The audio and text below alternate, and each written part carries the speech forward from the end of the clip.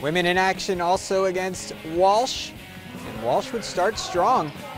A three from Kelsey Funderburg, and that finds the bottom of the net. New Knoxville grad Haley Horseman gets Findlay on the board, 3 of her 10 points in the game, and Kristen Clausen threads the needle to find Sierra Geiger. Geiger led the way for the Oilers with 23. How about the Marion local grab Margaret Webker to the hole, lays it up and in. Sierra Geiger spotting up from behind the arc, drills the 3. And Nikki Gunning's turn to get in on the action.